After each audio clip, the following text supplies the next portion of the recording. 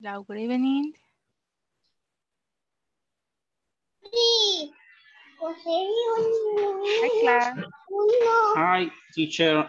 Good night, teacher. Hello, good night to you.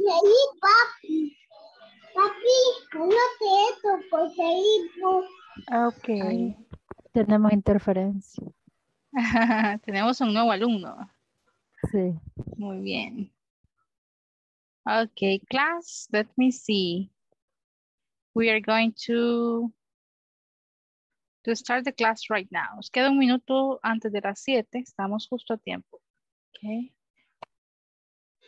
Qué bueno, profesora, viene que yo tuve, me llamaron que no había terminado, no había hecho nada de las tareas, pero ya yo me puse al día y ya.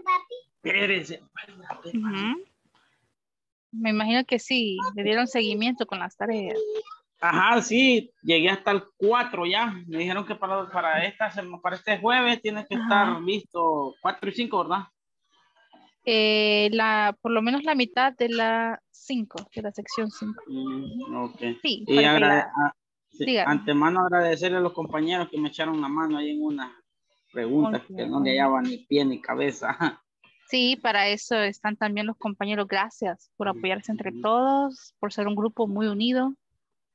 Sí, Sí, fíjense, por eso vayan tomándose el tiempito, tal vez antes, después de la clase, al estudio del inglés, para que no se les vaya acumulando lo de la plataforma y que no lo sientan como algo obligatorio, sino como algo que hacemos para repasar el contenido extra. Muy bien, clase. Don't forget to have your cameras on. We are 13 already. Ya son 13 en la clase, muy puntuales. And we are going to start right now with the class. Let me see. Do you remember the topic from yesterday? What was the topic yes. from yesterday? Yes. Close vocabulary. Clothes vocabulary. Clothes vocabulary. Can you mention some of the words from the vocabulary that we were reviewing? Some words from the vocabulary that we were reviewing, de las que estábamos repasando. ¿Quién se acuerda? And the clothes formal For and work. informal. Okay. No, Formal for and work. informal, probably. Clothes for work and clothes for Y for free time. free time. Okay, Free or time. leisure time. Muy bien. That's it. In today's class, we are going to continue with section number 4. And we are going to cover this topic, possessives, the possessives. If you remember, it was, creo que fue en la sección 1. Yes, it was section number 1 or section number 2. And we were covering, estábamos ya introduciendo un poquito los posesivos, okay, possessives. So, aquí tenemos el tema para ahora. Class number 10, class number 10. Take a look at the topic that we have here. Section number 4, whose genes are these? And the topic for today is possessive. Possessive adjectives, possessive pronouns. Los possessive adjectives los estuvimos viendo al inicio del módulo, ¿ok? My, your, his, her, its, our, and their. ¿Ok? But don't worry. Vamos a repasar la gramática y lo vamos a combinar con el vocabulario de ayer, ¿ok? Class number 10. As you may see, as you may remember, we are always going to use the subject pronouns. O, en otras palabras, son los pronombres, los que sirven como sujeto, ¿ok? I, you, he, she, it, we, you, and they. Based on those ones, we are going to have the possessive. Possessive adjectives are going to show possessions. Nos van a demostrar posesión. Y tenemos los possessive adjectives y también los possessive pronouns, que ambos nos indican que algo le pertenece a alguien. Ya vamos a ver cuáles son las diferencias. Possessive adjectives. Para I sería my. My. For you, your. Very good. For he, His. For she, Her. her. Very good. For it, its. For we, our. For you, your. This is for plural, okay? And for they, their. Okay? But before we continue, let's go to the platform because there we have a reading. Quiero que vean esta lectura antes de seguir con la gramática, okay? We are going to take a look at this conversation. The title of the conversation is It's a Disaster. Aquí vamos a encontrar algunos ejemplos. We are going to play this video and listen, okay? Here we go, class. Hi everyone. In this class you'll learn the colors and you will practice a conversation which illustrates how this topic is used in a real conversation. Let's start by looking at the image on the screen and listening to the colors. You should listen and repeat. White, light gray, gray, dark gray, beige, light brown, brown, dark brown, black, red, pink, orange, yellow, light green, green, dark green, light blue, blue, dark blue. Okay, that is just like purple. Extra Now, vocabulary. we're going to listen Now and look at the repeat to a conversation which illustrates how colors are used to describe clothing. Let's listen and repeat.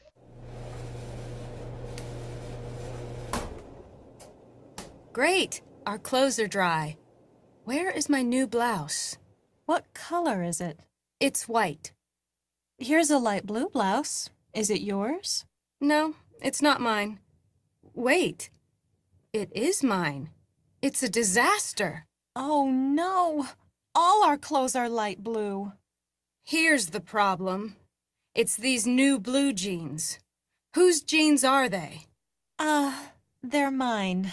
Sorry. What I would like for you to do next is to practice this conversation. If you have a partner with whom you can practice with, that will be great. If it's just you, I would still encourage you to practice on your own. Okay, let's go back to the conversation. As you may see, we had some colors. We had some vocabulary that we were practicing yesterday. And now we also have the grammar. Vamos a combinar todo. Colores, ropa y la gramática que vamos a ver ahorita. Let's Now, listen again. we're going to listen and repeat to a conversation which illustrates how colors are used to describe clothing. Okay, listen. Let's listen and repeat.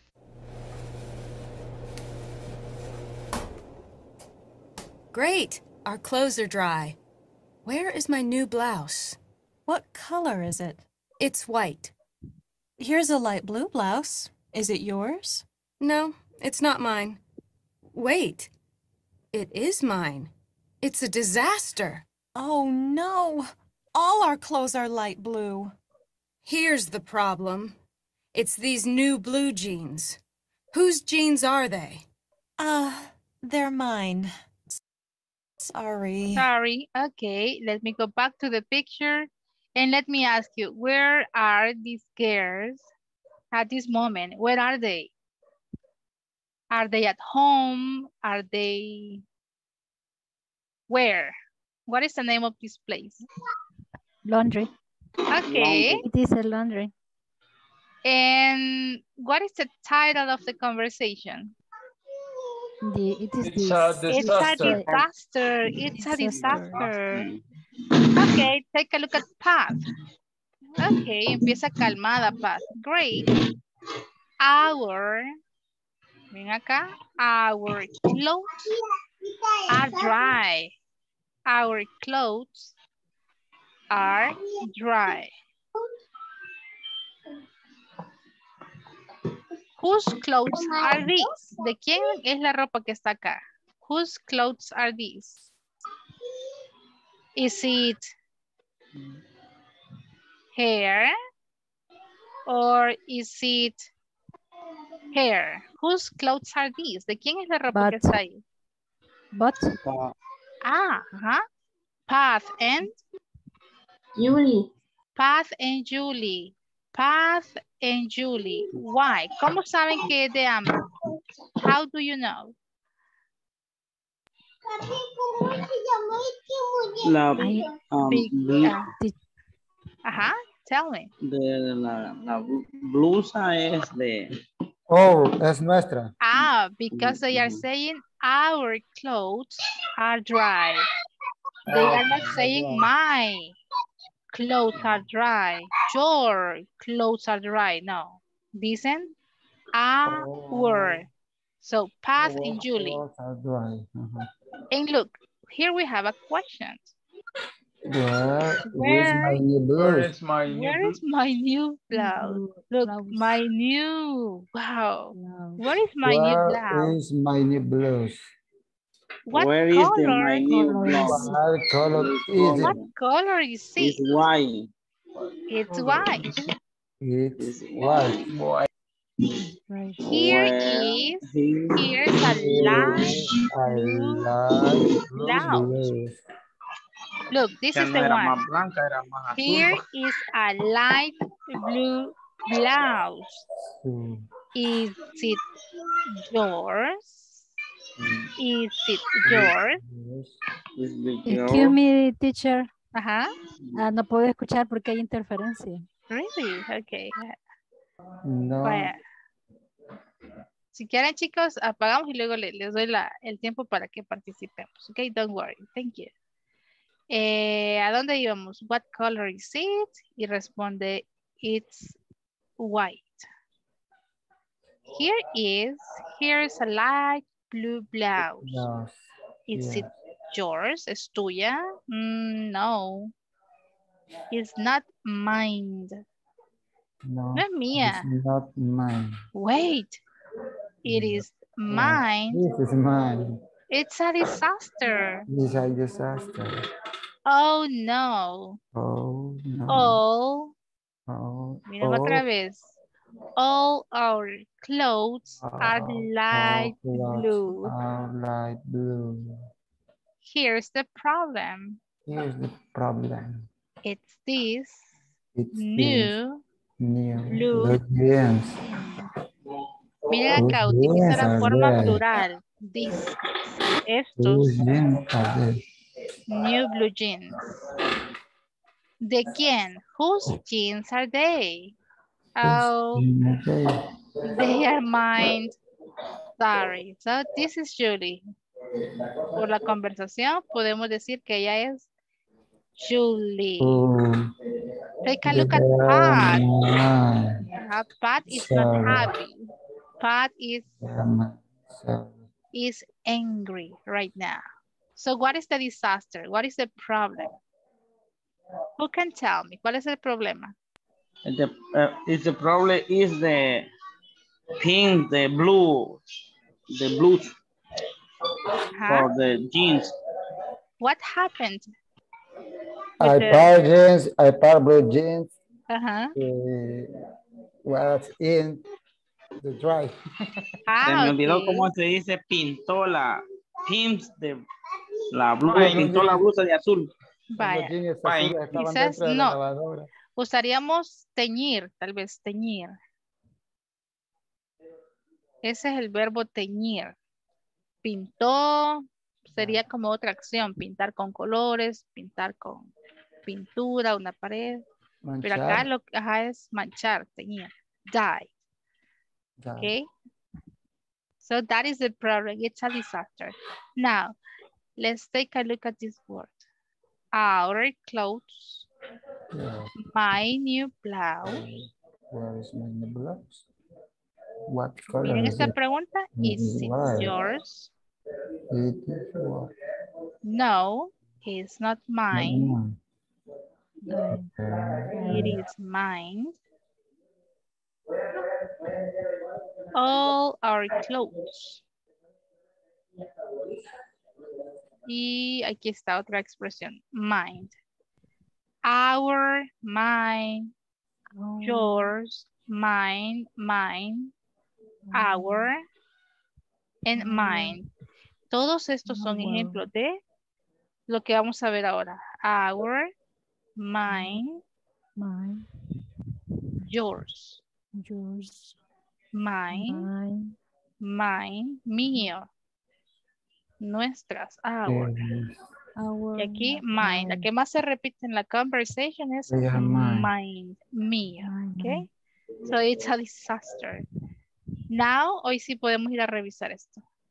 Let's take a look at this. Mind, el que más se repetía. ¿Dónde lo pueden encontrar? Mind. Aquí está, ¿bien? Mind, el que más repetíamos en la conversación. Possessive.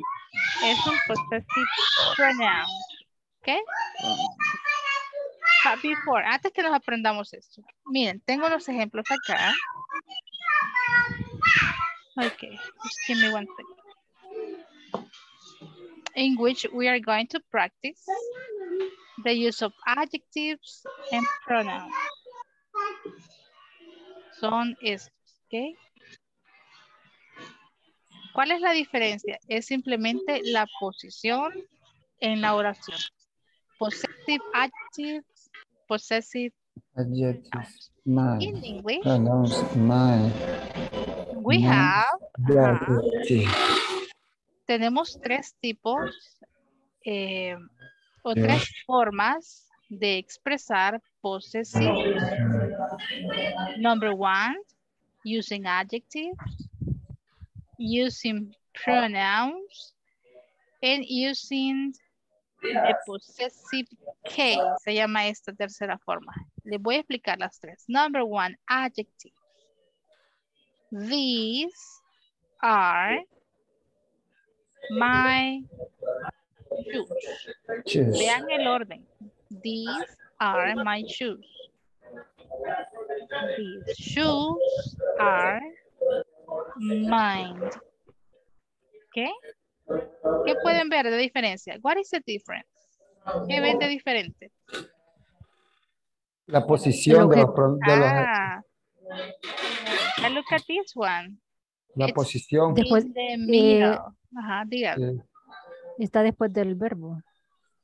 Muy bien. Vamos a identificar entonces ahora las partes de la oración. El verbo. Muy bien, me decía Rudy. El verbo. ¿Cuál es el verbo acá que estamos usando? El verbo to be. Entonces, siempre va a ir después de el verbo. En este caso es el verbo to be. Y los possessive pronouns, always. You are going to always write them at the end. ¿Será que tienen el mismo significado? No, porque dice, these are my shoes. Estos son mis zapatos. Y en los otros dice, esos zapatos son míos. Ah, muy bien. Es con respecto a propiedad. So, lo que cambiaría no es la pertenencia. Lo que cambia es como la forma en que expresamos la misma idea, ¿ok? Diferentes palabras. Y en español, ¿será que lo usamos también? Estos son mis zapatos. Estos zapatos son míos. Míos. Yes, of course. Lo usamos también.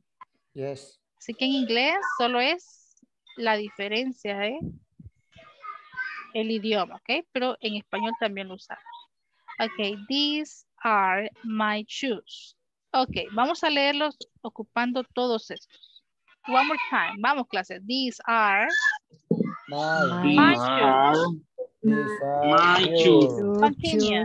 These are your your shoes. shoes. Continue. his. They are his These shoes. are They are her. her shoes. These Continue. These are are our her shoes. Excellent. Continue. These Are our shoes. Our shoes. And these Our are shoes. their shoes. Okay. Our shoes. So as you may see, lo único que va a variar, ¿qué es? ¿A quién le pertenece lo que estamos expresando? ¿Ok? Si me pertenece a mí, a ti, a él, a ella, a nosotros y así, ¿verdad? ¿A quién le pertenece? Lo único que va a variar, el adjective.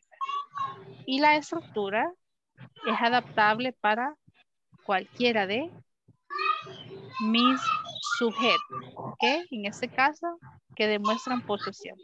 These are my shoes. The same as here. These shoes are. Ok, as you may see. Aquí tenemos primero el verbo. And then we have the possessive adjective. And at the end, we have the noun. Un nombre. But in this case, I have first the noun, and then the verb to be, and at the end, the possessive pronoun. Okay?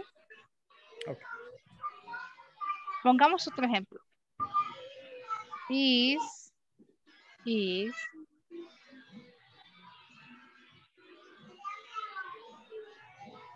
okay.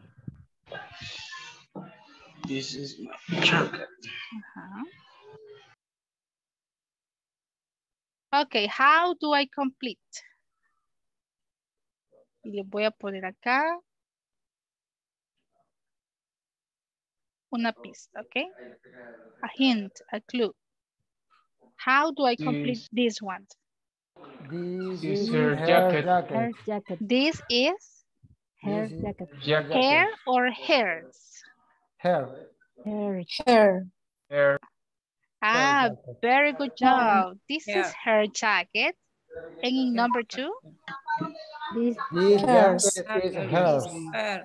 This jacket is Hers. hairs. Hairs. Very good job. So what are the differences?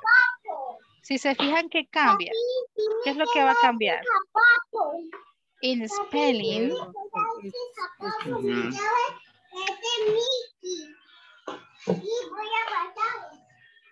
No, ponete al otro lado. vaya, aquí están los que se parecen. Serían estos, miren, your. Que hay una pequeña variante. ¿Cuál es la variante que tenemos en todos estos? Nice. Ajá, that we are going to add an S. The S. O sea, no está difícil recordarlo, solo miren, es. His es igual incluso. Hairs. Hers. Ours. Yours. And theirs. Theirs. In the case of my and mine, oops, I'm sorry.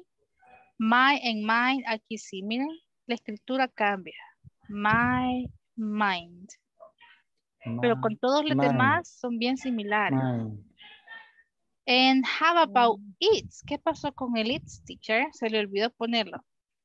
Not really. You know, whenever we talk about possessive pronouns,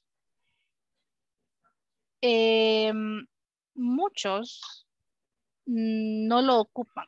porque no tiene lógica, no tiene sentido ocupar its como possessive pronoun. Ya les voy a poner un ejemplo. Si no, solo lo utilizamos como un possessive adjective. ¿Por qué? Porque algo le pertenece a algo. Algo le pertenece a un objeto. Algo le pertenece a un animal. It's. So, in English, it's not common or we don't use it's as a possessive pronoun. Pero si se van a la plataforma, aquí sí nos incluyen un ejemplo con it's. Por eso les decía, algunos sí lo ocupan y hay otros que no lo ocupan. Así que vean este ejemplo antes de darles el mío. Here we go. Hi everyone. In this class you'll learn how to use possessives in order to describe belonging of things. If you recall the conversation, it's a disaster, which you learned on our previous lesson. You heard how this topic is used. Let me quickly show you that conversation dialogue and I'll point out the possessives in action. For example, if you notice the conversation, our clothes are dry. Okay.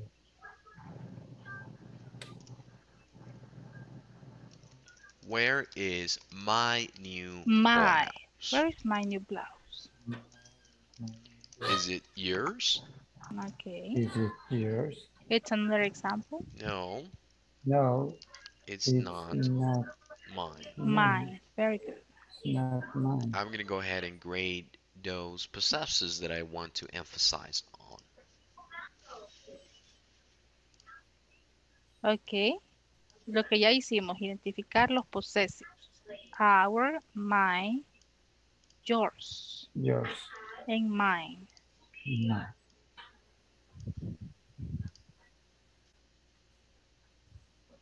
In order to Yours. understand this topic, it's important that you understand the difference between possessive adjectives and pronouns and how they are used. Okay. So I'm going to draw a little chart to illustrate that. As you can see on this chart, if I talk about I will use the possessive adjective my and mine. Okay, it's the same information. La misma información que tenemos. If I talk about you, I will need to use your Look. and yours. If I talk about he, I will need to use his And his. and his. If I talk about she, I will need to use her and hers. If I talk about it, I will need to use its and its. If I talk about we, I will need to use our and ours. If I talk about they, I will need to use their and theirs. The next thing to understand about this topic is when exactly you use my or mine, for example. In order to explain that, I would like for you to look at the example on the screen. These are his socks. These socks are his. Okay. We want to keep the same example. So the first rule to learn is you will use possessive adjectives whenever the object is at the end of your sentence. Ok, ahí vamos con lo que quiero llegar.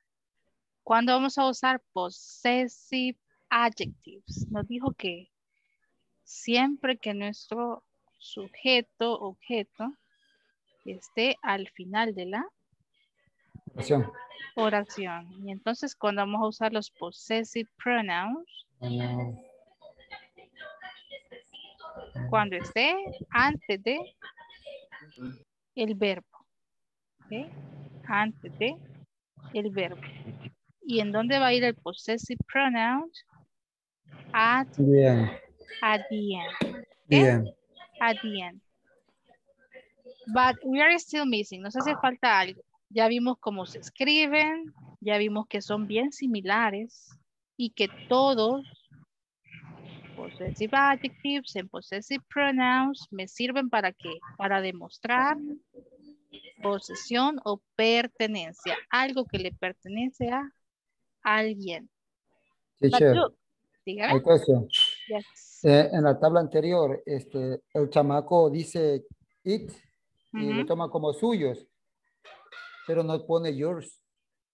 Which no los one? agrega. Vamos a ver. No pone yours. Yours no los agrega. Él no pone yours. Y me imagino que...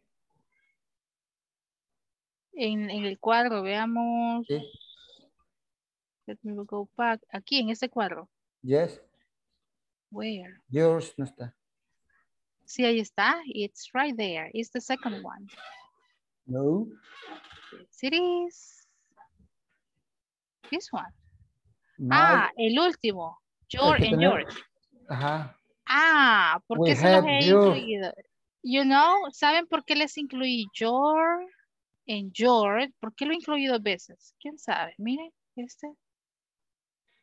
¿Y por qué lo vuelvo a repetir acá? Tú y ustedes. Yo siento que el otro Plural y muchacho decía, singular. it decía suyo, pero yours es suyos o no. This is your teacher.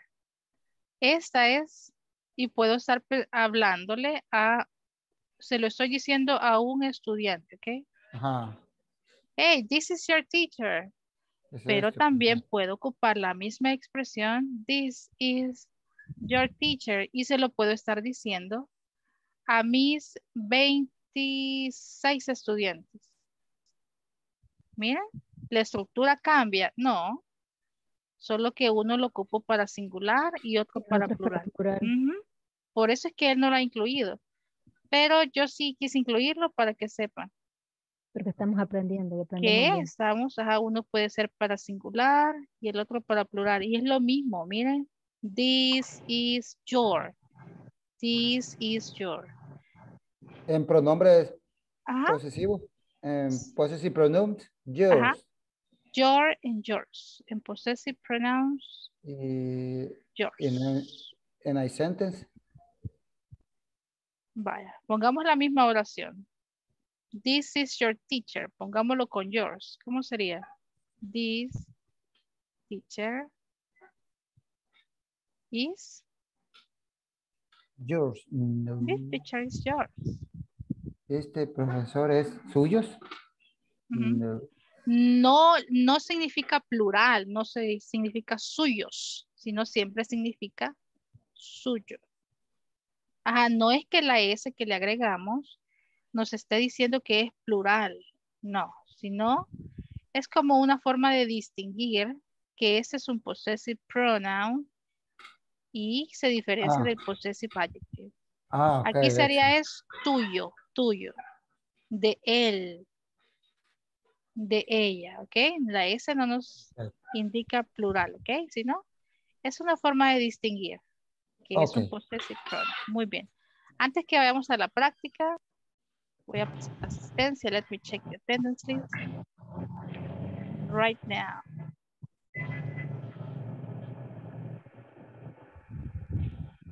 Okay, let me get ready right now.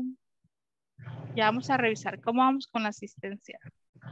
Recuerden, próxima semana finalizamos ya el módulo y por lo menos 80% de asistencia se necesita para pasar al siguiente módulo. Okay, here we go. Alonso Jeremías Polanco. Present, teacher. Okay, excellent. Andrea Estefani Moreno. Present. Okay. Ángel Uciel Mejía. Present, teacher. There we go. Cecia Abigail Campos. Present, teacher. Excellent. Damaris Claribel Molina. Present. Ok, Dolores Patricia Chávez. Present, teacher. Ok, Ervin Adiel López. Fernando José Martínez. Present, teacher. Ok. Present. Ok, Erwin and Fernando. Excellent. Giovanni Alexander Saldaña. Present, teacher. Ok. Jenny Margarita Maeda. Present, teacher. Ok. Joana Marbeli Cortés. Present, teacher. Great. José Belmore Canales. Present, teacher. Ok. José Francisco Lobo.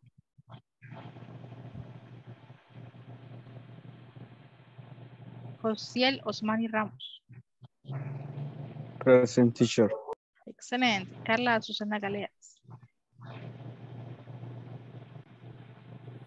Carla Patricia Herrera. Present, Miss. Ok. Marlon Jonathan Monge. Here. Excelente. Marvin Danilo Córdoba. No ha podido presentarse, teacher. Está súper ocupado. Really? Ok, ayer tampoco estuvo en la clase. Sí, ha estado bien ocupado, no ha podido. Yeah. No sé si ya le escribió. Acuérdense la asistencia, el 80%. En el caso de él, sí, vamos bien bajos en la asistencia. So, please. Chicos, aunque sea conectarse y que quede registrada su asistencia, eso créanme que sería de mucha ayuda, aunque tengan que revisar la clase posteriormente. Serviría mucho para no perder el módulo y la beca, ¿ok? Así que animemos ahí, Alonso, al compañero para que no se nos queden las clases. Ok, teacher. Muy bien, Milagro de la Paz Jiménez. Milton Ernesto Benavides. I'm here, teacher. Excelente. Oscar Armando Alvarado. I'm here, teacher. Excelente. Oscar Francisco Argueta. I'm here, teacher. Excelente. Rubidia Elizabeth Benavides. Present, teacher. Excelente. Saúl Ernesto Cruz. Present, teacher. Ok. Stephanie Brenda Lee Vázquez. I'm here, teacher. Excelente. Valeria del Carmen Alfaro. Present, teacher. Excelente. Vanessa Alejandra Méndez. And that's, ahí está. Very good job, Vanessa. Ok, Vanessa, ahí está. Okay, here we go, class. Now let's go to practice. Let me explain the last part of the topic. El último parte. Les dije, para demostrar posesión en inglés, podemos usar tres tipos de estructuras. Uno, possessive adjectives, possessive pronouns, y le llamamos a esta parte possessive case. Possessive case, así se le llama a esa estructura. Y les doy un ejemplo, miren eso. These are my shoes. Ya lo tenemos ahí. Ahora con pronouns. These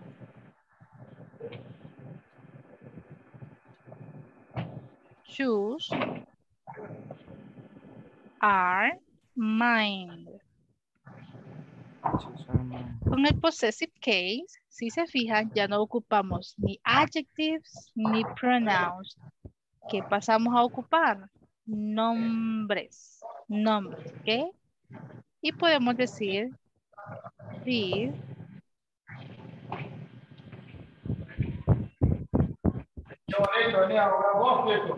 these are Greg's shoes. Bien, estos son los zapatos de Greg. Jack's tie, Taylor's shoes, Alex coat. Y aquí entra nuestra pregunta, ¿ok? Aquí entra nuestra pregunta. Whose tie is this? Whose tie is this? ¿De quién es esta corbata? It's Greg's. Greg's. Greg's. Whose shoes are these? ¿De quién son estos zapatos? They are tailors. Ajá. They are tailors. O podemos decir these are Greg's. Otro ejemplo. Greg's. Whose cell phone is this? ¿De quién es ese teléfono? Carl cell phone. Mary. Es de María. Mary. Mary's. ¿Cómo expresamos de qué es de María? 1. Utilizando adjetivos. ¿Cómo nos quedaría? This This is It. her. ¿El qué? ¿Qué le pertenece a ella? cell phone. Cell phone. Y ahora ocupemos un pronombre. ¿Cómo quedaría? This. ¿Qué le sigue? Cell phone. Cell phone. Is. ¿De quién es? Is her. Her. Y ahora quiero usar el nombre. María. María. Ah, muy bien. Puedo decir this is. María. Yes. Miren, María. Cell phone. Y puedo dejarlo ahí. This is María's. O también podría decir this is María. Cell phone.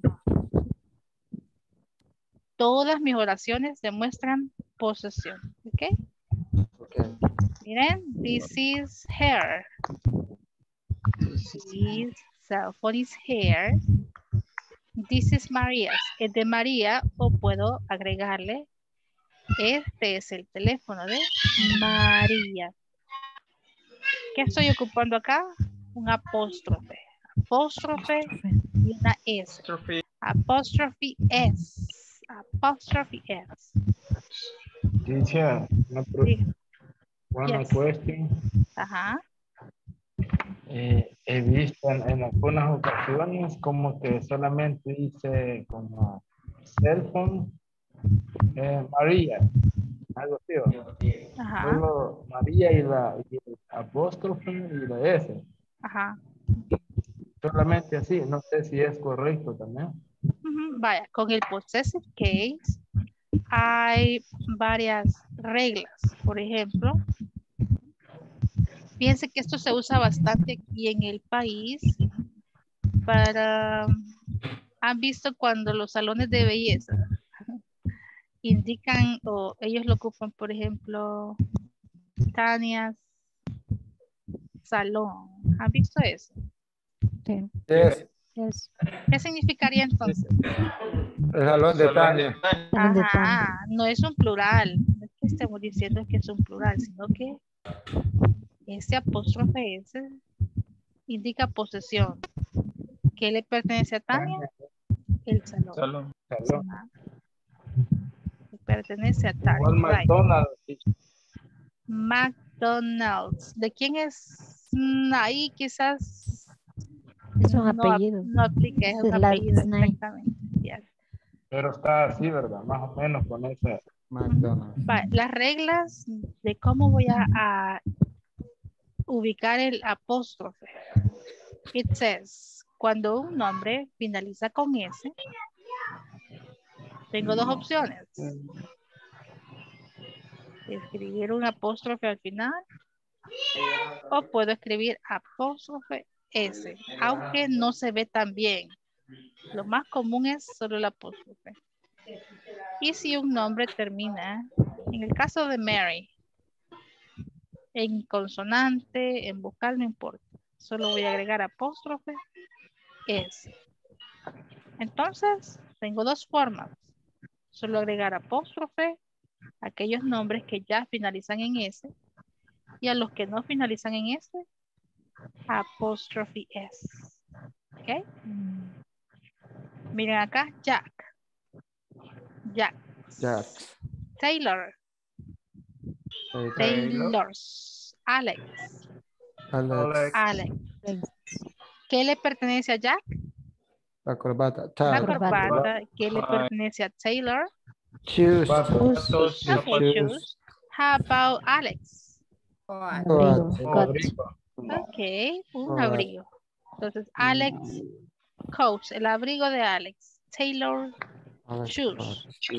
Los zapatos de Taylor. Jack's tie. La corbata de tie. Vaya, miren, la misma idea la expreso con adjetivos. Cell phone. La puede expresar con un pronombre. This cell phone is here. O la puedo expresar con el possessive case, usando un nombre. This is Maria's. O la que más se asemeja. This is Maria's cell phone. Cell phone. This is Maria's cell phone. Ajá, es como que esté reemplazando María por un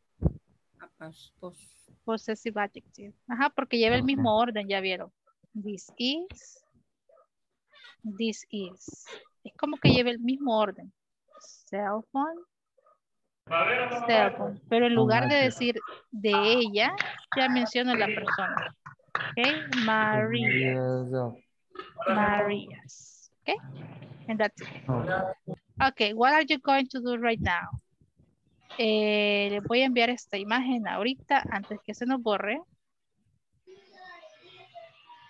Y vamos a ir a trabajar en grupos. You are going to complete a conversation right now. Pero antes les pregunto, ¿cómo estamos sintiendo este tema? Easy, difficult?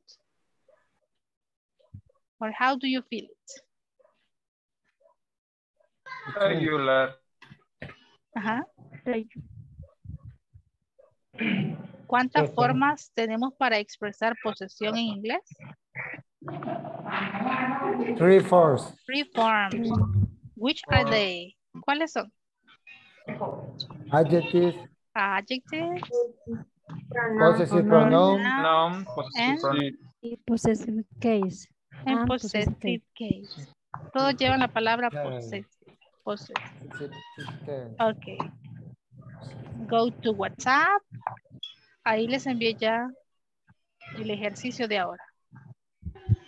Go to WhatsApp. This is the exercise from today. This is the exercise from today. What are you going to do? Complete the conversations. Conversation number 1, 2, and 3. ¿Usando qué? Possessives. Cualquiera de las 3 formas de los possessives. ¿Ok? Ahí vamos a estar. Necesitan ayuda. Please ask me. Y aquí vamos. Esto está en la plataforma. Ahí está en WhatsApp. WhatsApp está la imagen. Luego nos vamos a ver a la plataforma lo que tenemos con respecto al tema. ¿Ok? 5 minutes to work right now and then we go to the platform.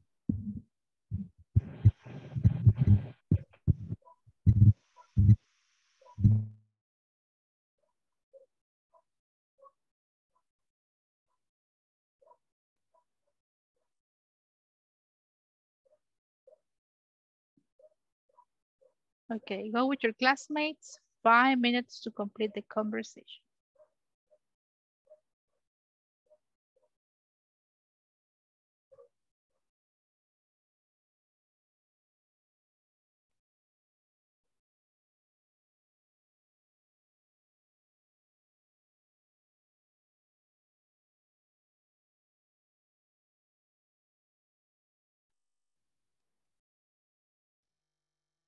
Teacher, I have a question. Tell me. We have to do that in our notebooks? Yes, please. This is the idea. This type of exercises are for your notebooks. And you know, Milagro, I guess you were not here when I was checking the attendance list, right? Yeah, yes, I was here. I thought that you was listen to me, teacher, no? I didn't, you know. I'm being honest, I didn't. But right now, vamos a actualizar ahorita. Okay, ahí estamos. Yes, I didn't hear that. Believe me, I didn't. Okay. My goodness. I've been here.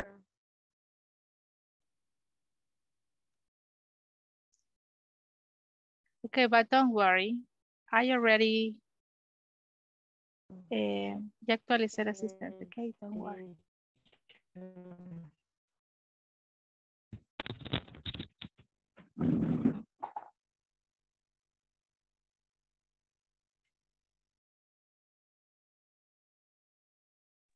Okay, just 5 minutes to complete the conversation. Okay, this is a speaking practice. So please, speaking time, okay? Right, Fernando? Right, Brenda Lee? Yes, teacher, yes, yes. Muy bien, excellent.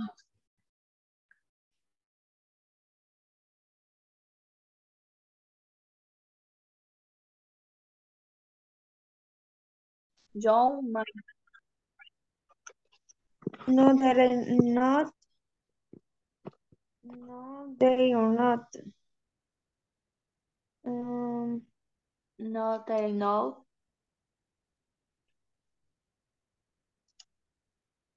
No, they are. Quiero ver aquí.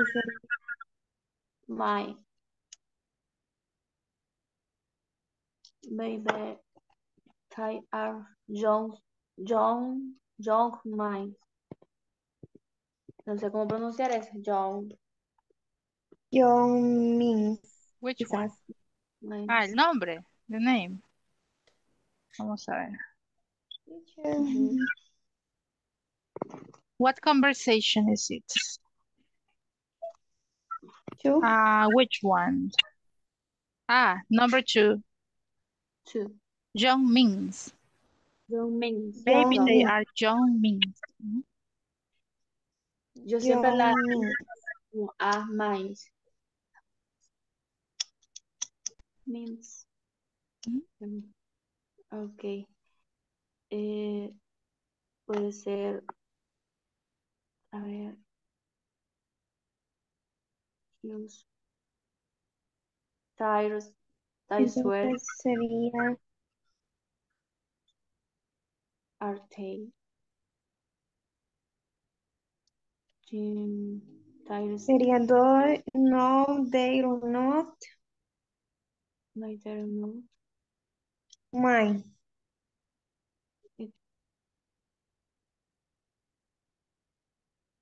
not there no. Okay, let me help you. Les ayudo. ¿Cómo voy a saber qué voy a usar? Miren, me voy a la primera parte de la conversación y me preguntan, ¿Are they Rachel? ¿Son de Rachel? Me están diciendo que no son de Rachel. Entonces, ¿qué voy a ocupar? Quiero decir que los sweaters no son de Rachel. No, they are not. ¿Sería hair or hairs? Hair, ¿por qué? Porque va en medio de la oración. No lo estoy ubicando al final. Entonces, ¿cuál es la pregunta? ¿De quién son estos sweaters? ¿Sería? Hey, sweaters. Whose sweaters are these? ¿De quién son estos suéteres? Y luego dicen, ¿Are they Rachel? ¿Son de Rachel? No. They are not her sweaters. But these shorts, pero estos shorts sí son de ella. ¿Qué voy a ocupar al final? But these shorts are. Hers. Muy bien. Hairs. Pero estos shorts son hairs. ¿Por qué ocupo hairs? Porque miren. Porque va al final. Va al final de la oración. Así, ese tipo de pistas tenemos que ir buscando, ¿ok? ¿Cómo respondo? Y así está. Vale, vámonos ya a la sala principal. Excellent job, girls.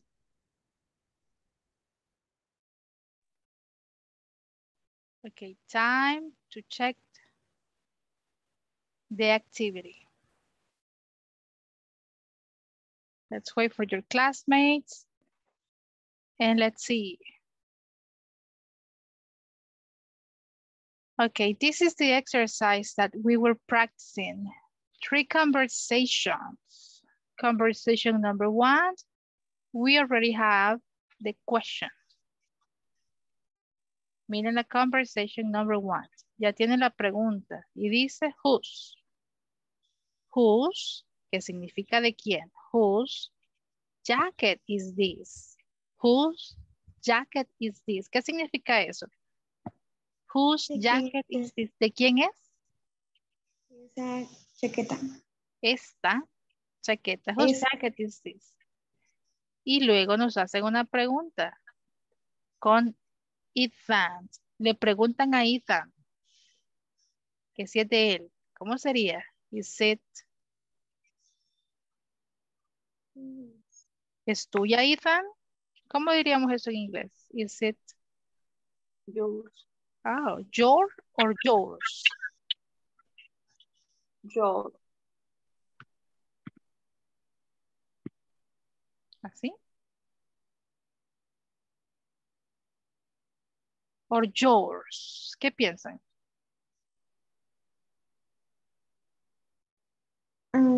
Yours. Ah, ¿por qué yours? Yours. Entonces, why yours? Your. Is it yours? Ethan?